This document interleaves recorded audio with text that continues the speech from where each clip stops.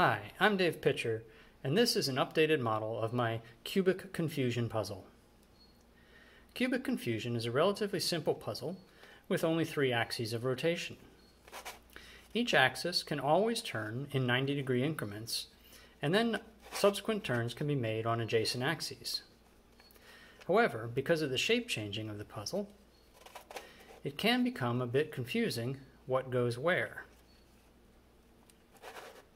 And even though it is a relatively simple solve, if you don't really stop to think about it, the geometry can be a little mind-boggling. That's the Kubik confusion puzzle. Thanks for watching.